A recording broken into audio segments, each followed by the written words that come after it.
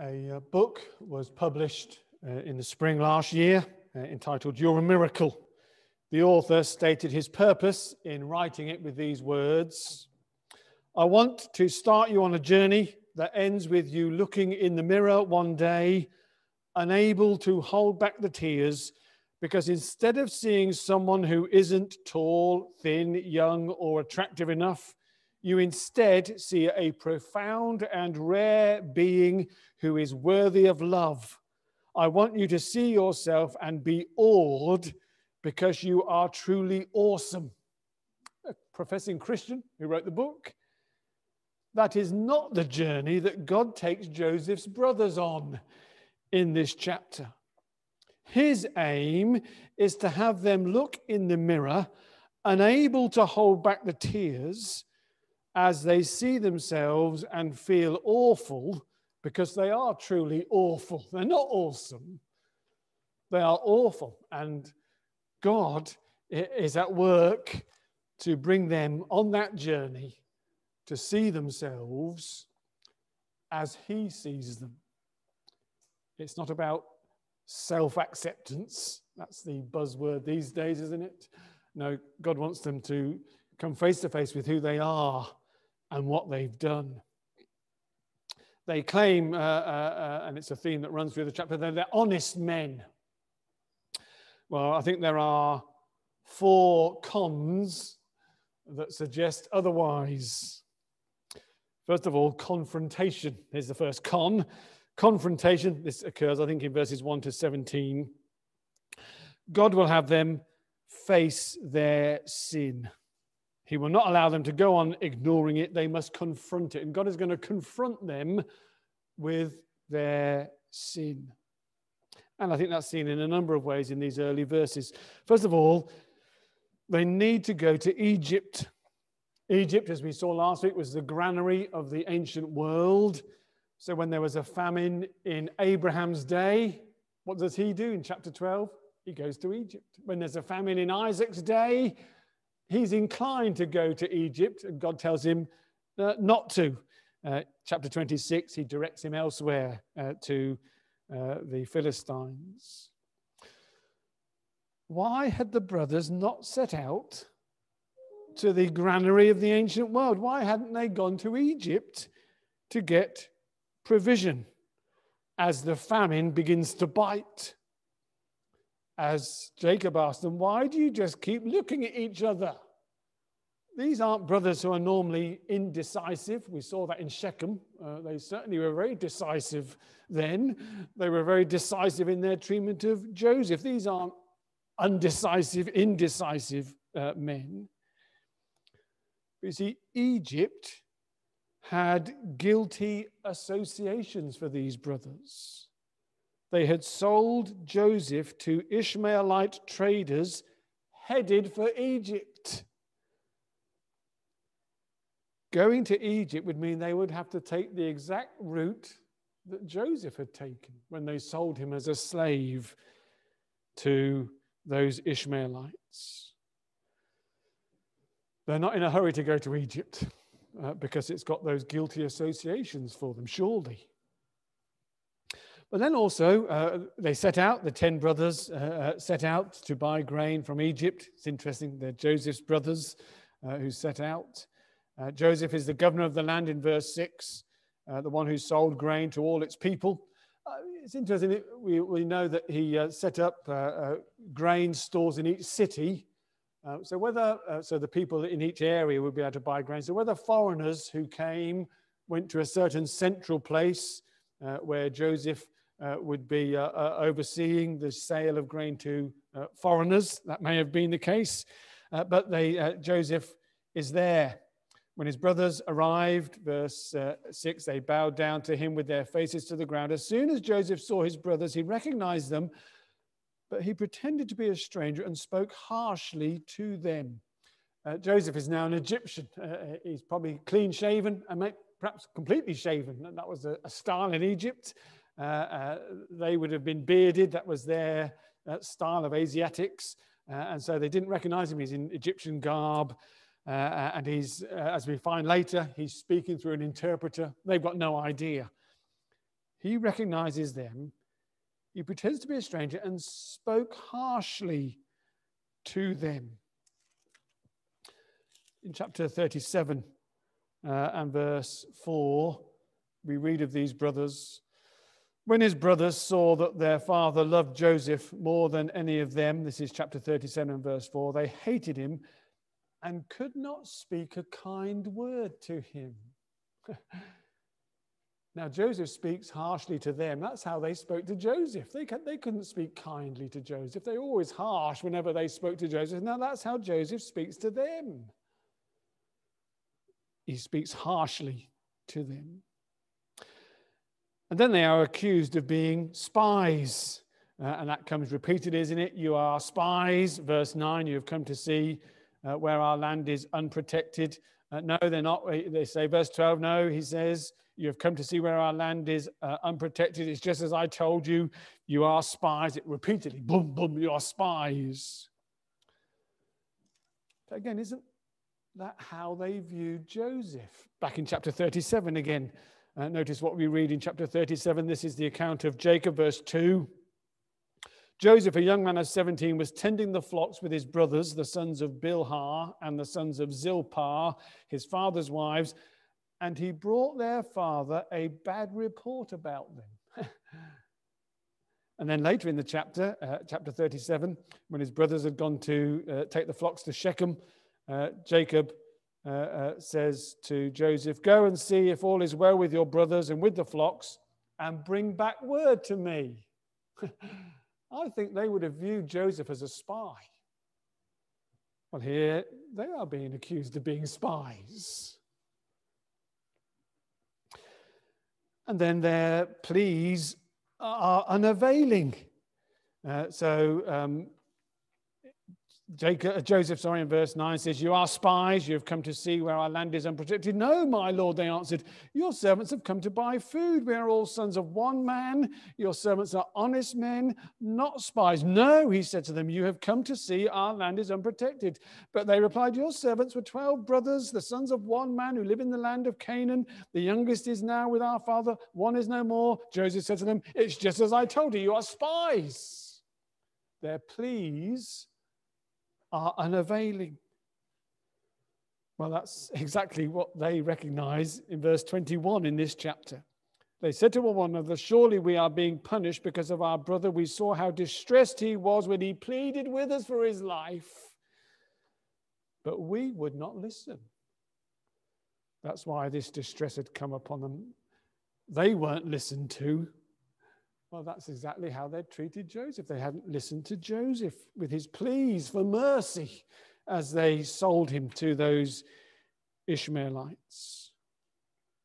Liam Gallagher has got an excellent little book on Joseph, The Hidden Hand of God, I think is the subtitle. He says this: God, through Joseph, can be seen pressing on the pus point of sin in their lives. Very vivid, isn't it? But that's what God's doing through Joseph. I don't think we can be sure of what Joseph's motives are here, but God is using Joseph to press on the pus point of sin in their lives. Are they really the honest men they claim to be? Well, God wants to confront them with the fact that they're not. So God wants to confront them with their sin, and the way that Joseph deals with them is confronting them with their sin and what they've done. And so they're thrown into custody for 3 days, 3 days of contemplation. What was going through their minds as this drama unfolded? What did they speak to each other? We don't know. But here he is. Confrontation. And that's what God will do. God confronts people with who they are and what they're like and what they've done. And so that's what's happening. Confrontation. But secondly, confession. Here's the second confession in verses 18 to 24. So Joseph puts them in prison. You send one of your brothers back to get your youngest brother, and if he comes back, then your word is verified, you're free. But on the third day, we read in verse 18, Joseph said to them, do this and you will live, for I fear God. If you are honest men, let one of your brothers stay here in prison, while the rest of you go and take grain back to your starving households. But you must bring your youngest brother to me so that your words may be verified, that you may not die. This they proceeded to do. So the plan is now changed. Instead of all staying in prison and one going to fetch Benjamin, now one stays in prison as a hostage, and the others can go because they can take grain back to the starving household so that the households don't suffer, and then they can return with Benjamin.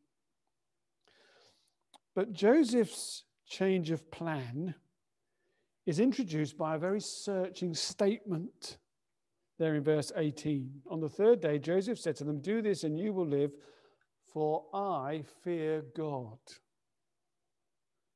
See, the clear implication is that the fear of God will prevent a person acting unjustly and cruelly.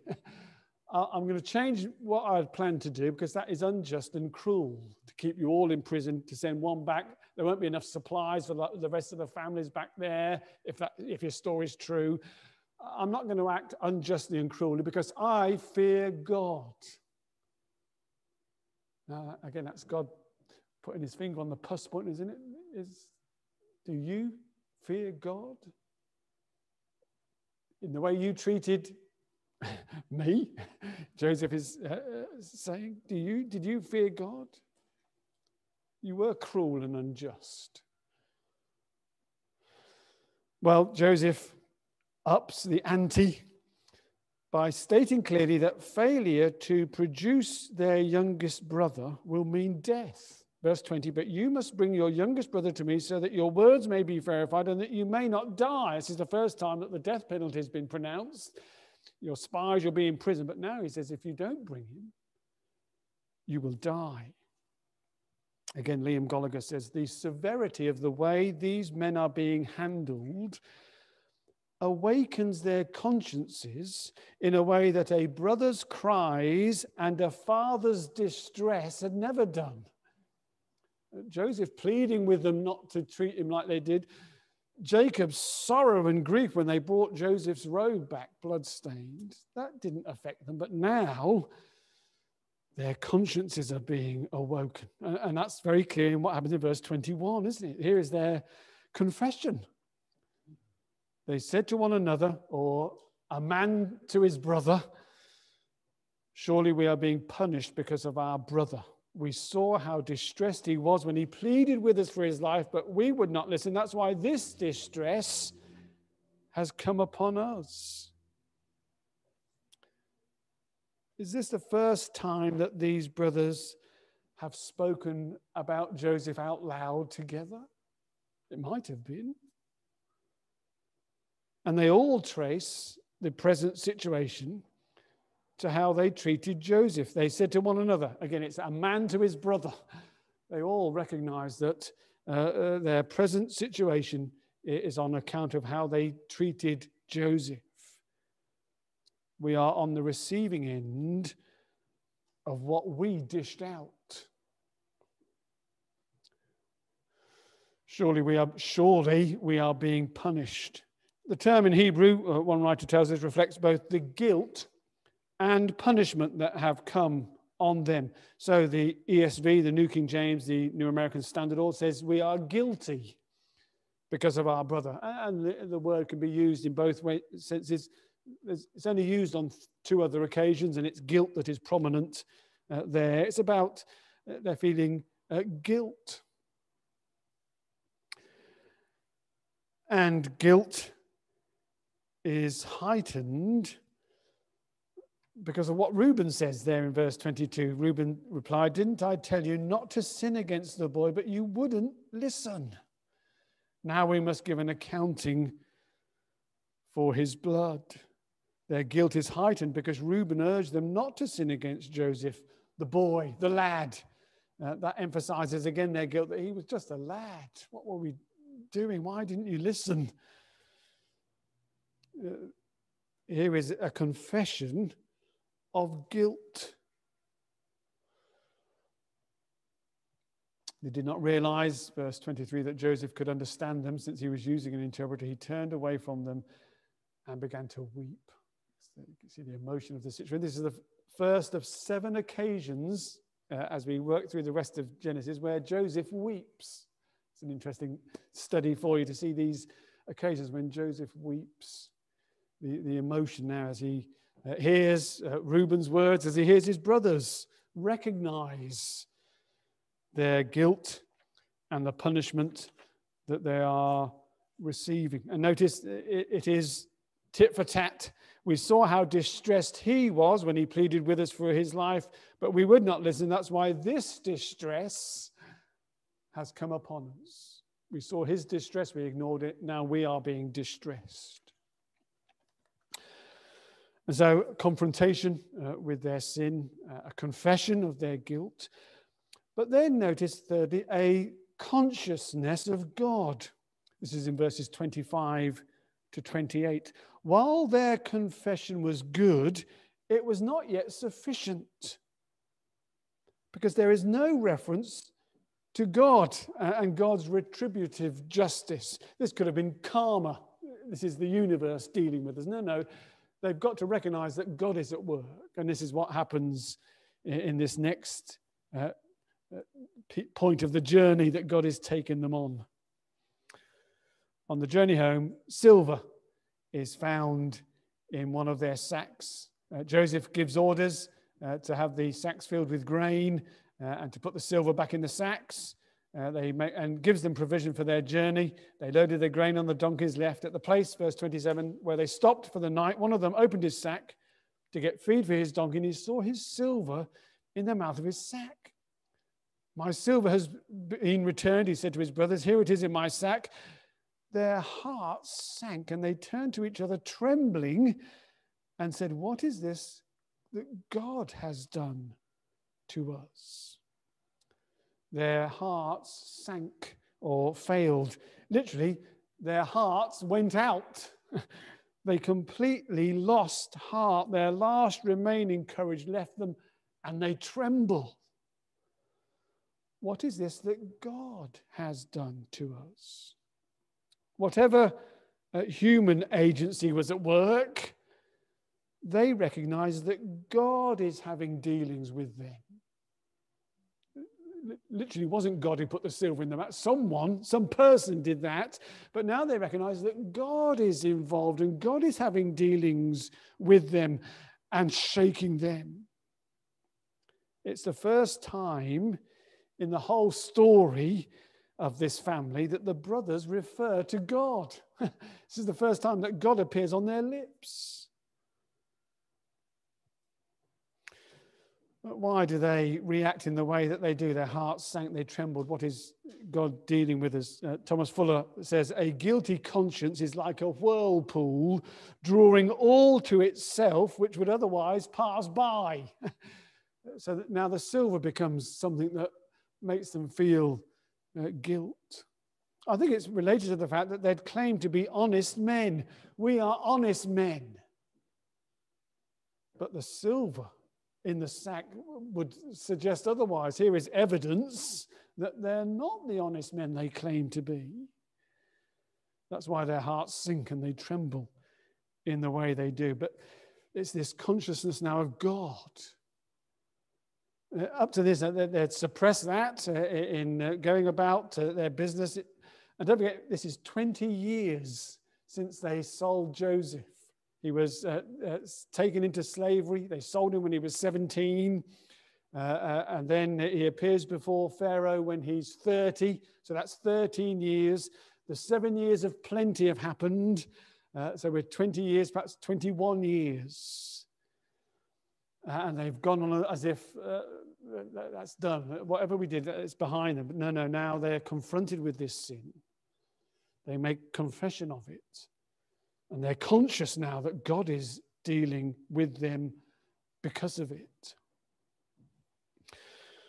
So there's confrontation, confession, consciousness of God, and then consternation at the end of the chapter, verses 29 and onwards. They return home to Jacob in Canaan. They relate to him what has happened and how they have been treated by the master, the Lord in Egypt, and what he has demanded regarding the return of their youngest brother. Verse 35, as they were emptying their sacks, there in each man's sack was his pouch of silver. When they and their father saw the money pouches, they were frightened. They were afraid. They discover all the silver is present, not just one man's silver that they discovered on the journey. Now all the silver is returned. And this is a serious problem that weighs on them. And so in the next chapter, when they prepare to go back to Egypt the second time, verse 12 of the next chapter, Jacob says, take double the amount of silver with you, for you must return the silver that was put into the mouths of your sacks. Perhaps it was a mistake. And then the brothers in verse 18 of chapter 43, now the men were frightened when they were taken to Joseph's house. They thought, we are brought here because of the silver that was put into our sacks the first time. He wants to attack us and overpower us and seize us as his slaves and take our donkeys. This caused consternation. The danger is now very real, that they are found out. And Simeon, what will become of Simeon? What will become of them? Joseph had threatened death if their words were not verified. They thought that they could sin with impunity. 21 years, it seems, everything's all right. There's no problem. But now there's consternation. They'd ignored their guilt for 21 years, but now they can't ignore it. And they are afraid and frightened.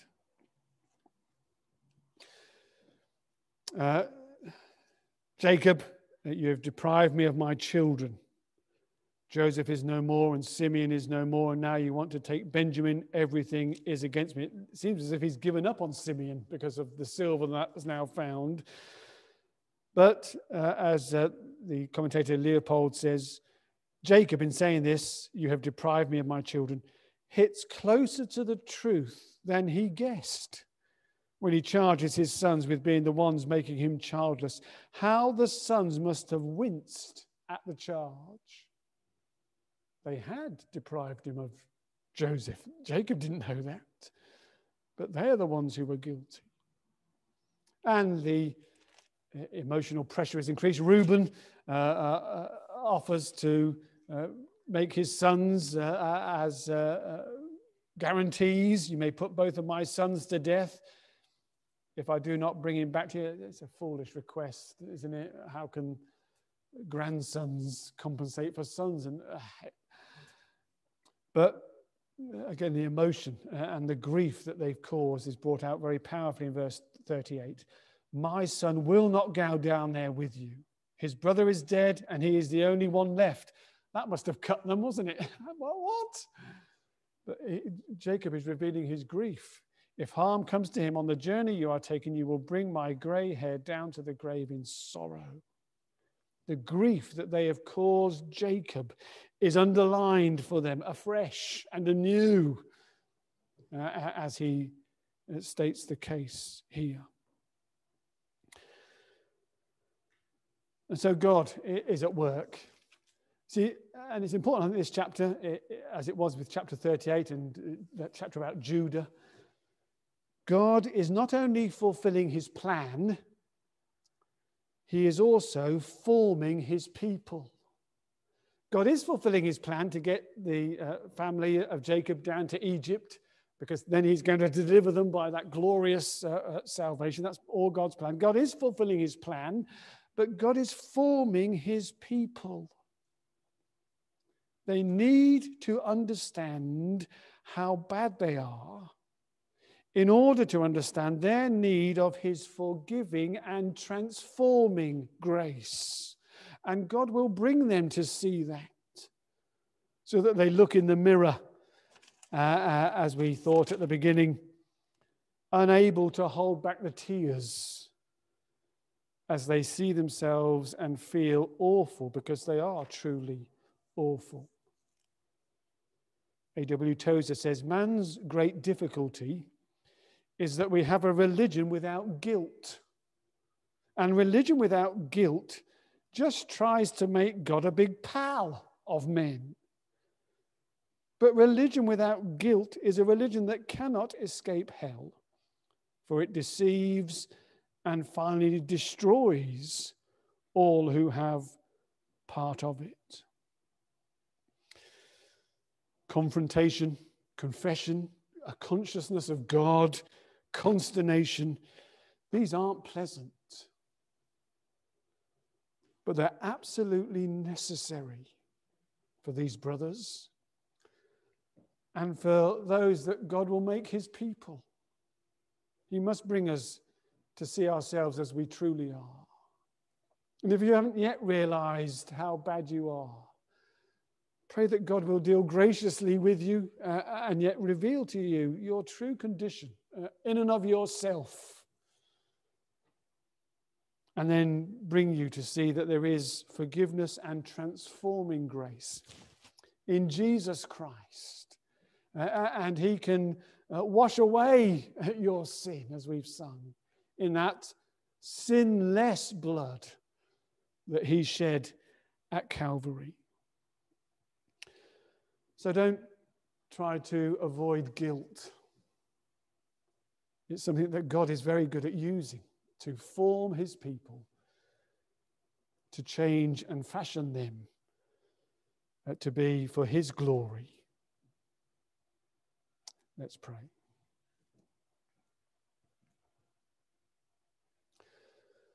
Lord, we thank you for the record of your dealings with these brothers.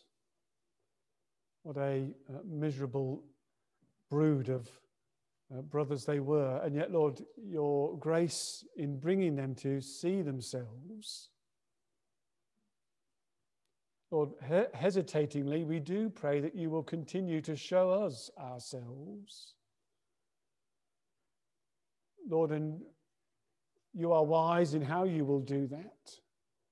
But grant us, Lord, to have our eyes opened and our hearts and consciences awakened,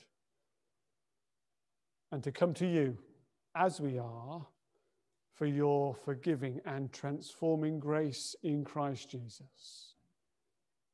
Hear us, Lord, we pray, and form us according to your purpose.